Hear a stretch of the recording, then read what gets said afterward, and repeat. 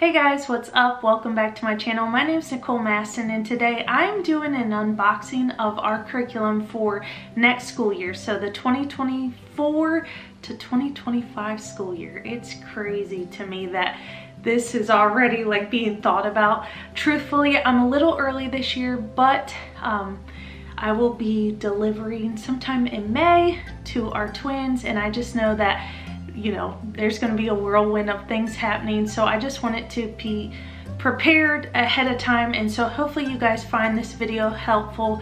I'm going to be sharing what I'm going to be using for my soon-to-be third grader and my 3-year-old, which he'll be 4 by that point, son. So if you guys are new here, go ahead and click that subscribe button. I post anything from homeschool videos to some homemaking to some just like home transformation videos. So if you guys find any of that intriguing or something that you'd be interested in, definitely click that subscribe button so you can be here when I post videos just like this one. Okay, so I'm gonna start with one of the things that I've been super excited about.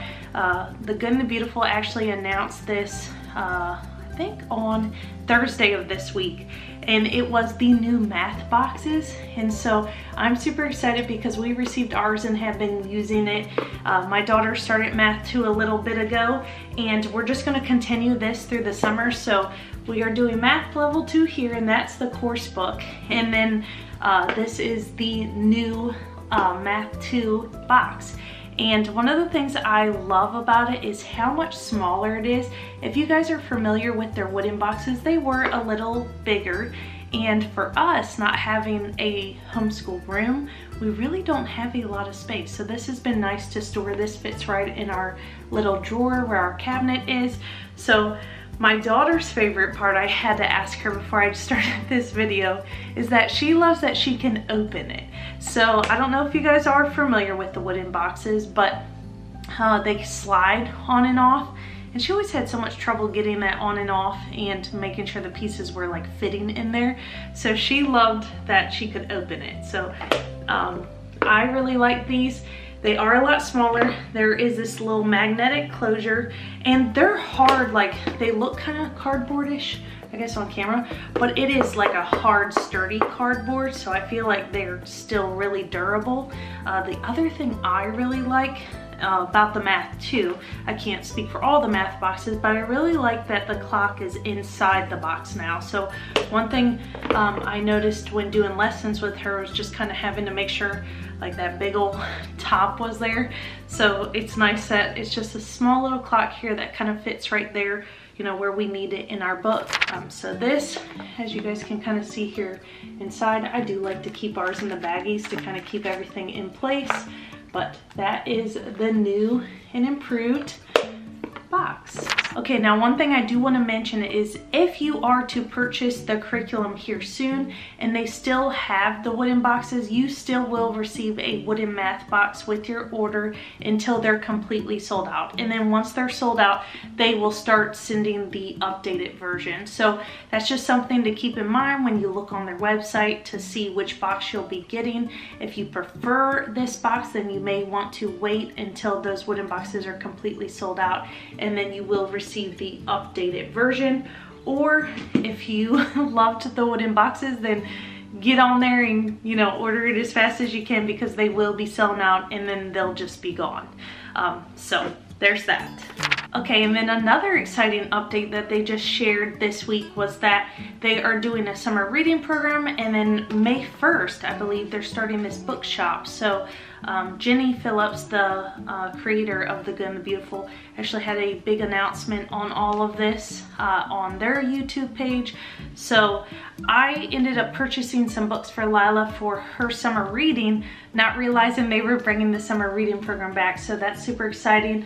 And if you are one of the first, don't recall the number, but they're gonna give out a select number of free books for the summer reading program. So they're just such a generous company, and we actually did it not last summer but the summer before, and this was the book we got with the summer reading program, so that was super awesome. So hopefully we you know, get signed up and can do that again this year. But they also have a summer reading program for free on their website, like the list. And so I already printed that out, trying to prepare for this summer, because like I mentioned in my last video, I am going to be delivering twins here in May. So I just am trying to be prepared. So anyway, so that's one of the things I plan to have Lila do this summer, is just kind of continue on with her reading. We're also going to continue working through her level 2 math here.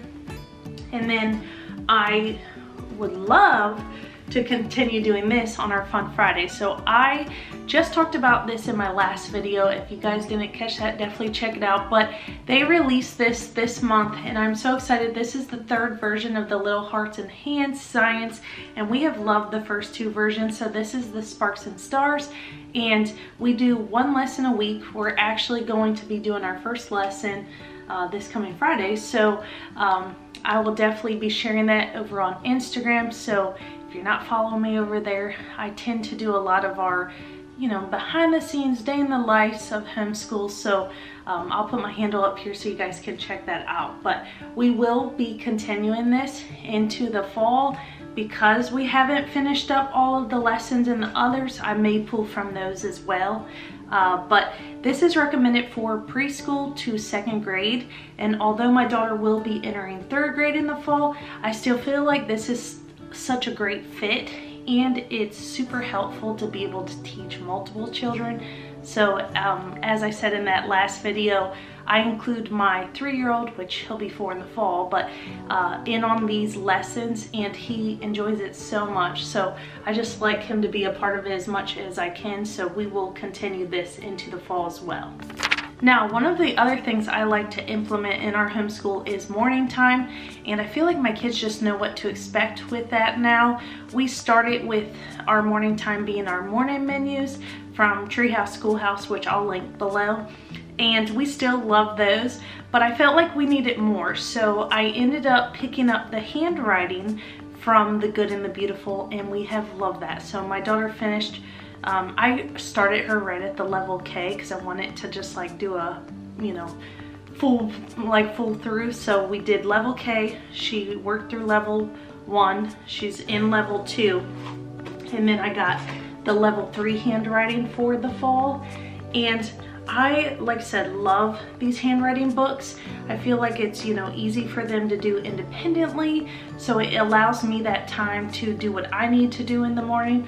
And then my son, he's always like, where's my work? So I decided to actually get him a handwriting book for the fall. And this is for ages 2.5 to 5 years old. So this one is their doodles and pre-writing for littles. I just purchased the part 1 for now. They do have a part 2 version of this, but it's just like a lot of line tracing and stuff. So I think this will just allow him to feel more included, and he'll have his own little book when my daughter is doing hers. So I'll just end up putting these in their morning baskets with their morning menus, and that way they know what to expect in the mornings, and they can just do, for my daughter, I just have her do 2 pages each day. And then I decided to have Lila choose an elective for this year. So if you're not familiar with The Good and the Beautiful, they have a lot of just like elective books as well. And I was looking at the typing for her, but for going into 3rd grade, I was like, I don't feel like that wasn't as important right now. So she ended up, I had her get on there with me, and she chose the Creative Arts and Crafts notebook, and this is for grades K through 5. So I figured this is something else my son can do, and I just plan to implement this on Fridays. Like I said in probably multiple videos now, we do Fun Fridays, and so Fun Fridays just consist of our science, we do an Ozma activity, we do spelling tests, any course assessments that day, and I want to include this as well. And then that's also where like our baking and stuff takes place. So this is peacock prints. I had some really cute ones. I was kind of browsing through this before I got on here. Leaf print pendant, Japanese cherry tree. So a lot of cute little crafts in here. And I lack creativity when it comes to crafts, so I'm super excited to have that, and I know my daughter was really looking forward to getting this book as well. The next thing we'll be doing is math level 3, so this is the course book for that, and I was browsing through this and I'm just amazed. Like, every time I think that their stuff is good, it gets better. One of the things I love, and I noticed this when we got our level 2 book, is that they updated the binding. So I know they announced that a long time ago. Truthfully, I don't know when, but I do remember. And it's just like a lay flat binding. It's just so awesome. One of the things I love about the Good and the Beautiful is they truly listen to customer feedback. So I feel like if there's something you don't like and you share it with them, they do try their best to just listen to the mass majority of us. Not that I was one to complain about the binding, but I'm very happy with those that did, because now it's a nice update there. So this is the Math 3, and like I mentioned earlier in this video, if you purchase like right now, which I don't know when you're watching this in real time, but if you purchase and they still have the wooden boxes for that level, then you're gonna get the wooden box, which is totally fine. Truthfully, I don't mind this one either, but I do really like the updates to their new version, and who knows, maybe I'll end up getting on there and purchasing the newer version just because my daughter really liked it a lot, especially, like I said, being able to open that box there. Lastly, we are doing language arts through the Good and the Beautiful again next year, and so this is the level 3 course book. And honestly, you guys, I guess I didn't pay attention when I was putting this order in. I thought they sent me extra books, so I popped on there and realized all of this actually comes with this, so that was super exciting. If you're familiar with the younger levels, you normally get like the reading booster cards and such, but this actually came with 4 level 3 books. So here you have Timothy of the 10th Floor, The Kingdom of Kind, The Journey of 5, and Heather and the Highland Pony. And so these are just awesome books. I guess we'll be reading. I haven't looked too much into it yet. And then also the spelling practice book. So this is correlated with that language arts course book.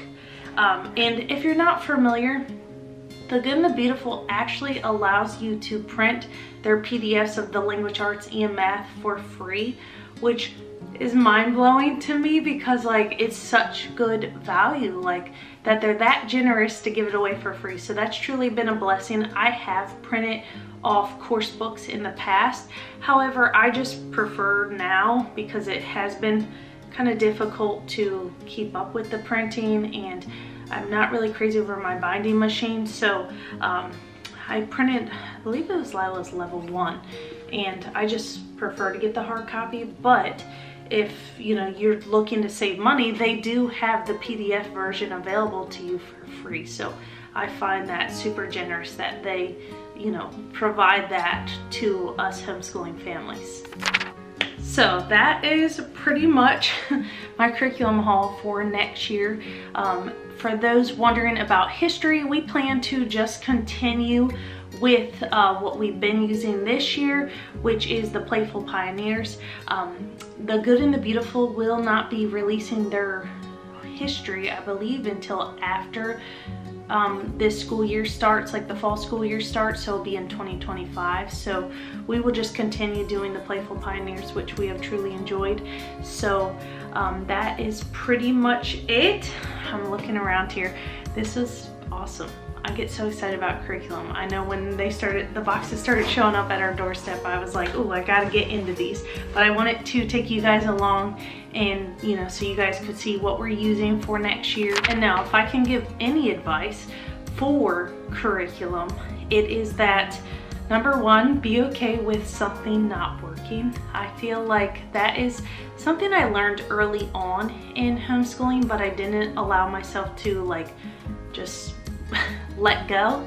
And once I came across the Good and the Beautiful, and it was actually through YouTube videos like this, just listening in and hearing other homeschoolers, you know, point of view, was when I decided to try it. And you guys, it has truly been such a blessing and life-changing in our homeschool. And the only thing I can speak for, like I said, my opinion and my experience is that I love the low preparation of the Good and the Beautiful. They make it so effortless for us as educators, just to have that open and go style and not have to put so much prep time into figuring out what to do that day.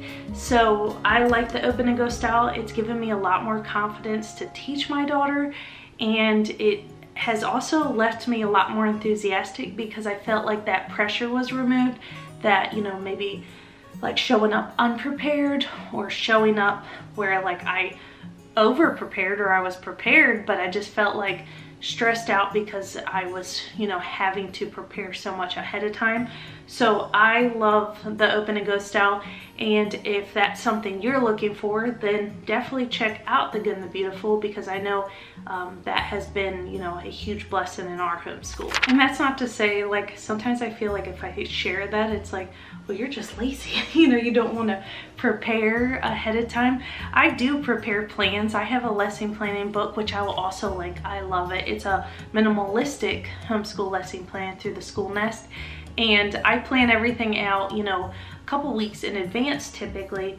But like I said, I like that the actual course books are that open and go style.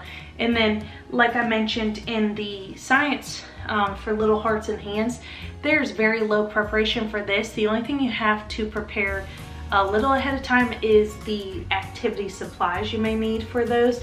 So if you're interested in learning like more in depth about this, I have another video sharing the ins and outs of that. But other than that, that is pretty much it, you guys. So I know it was a lot. Hopefully this video wasn't too lengthy for you guys, but I'm just super excited to get started on next year and looking forward to our summer plans and just continuing, on track here with all of this. I do recommend, if you are looking at the Good and the Beautiful, maybe you're switching into the Good and the Beautiful, definitely get on there and have your child take the placement test. That was something I did right from the beginning to figure out where my daughter placed as far as levels go for language arts and math. And that was super helpful when purchasing curriculum, just knowing like where to place her. And it may not be, the grade level that your child's on. I actually started her at the kindergarten prep course. We went through level K, and so I took her all the way back just so that she would have the appropriate skills and things to build off of. So that's pretty much it. So if you guys have any questions, I'm an open book. Definitely leave it in the comments and I will get back to you guys. And like I mentioned earlier, I do tend to share a lot more on Instagram in real time, so check me out over there. And that's pretty much it, you guys. So I hope you all have a blessed week, and I hope this video was super helpful.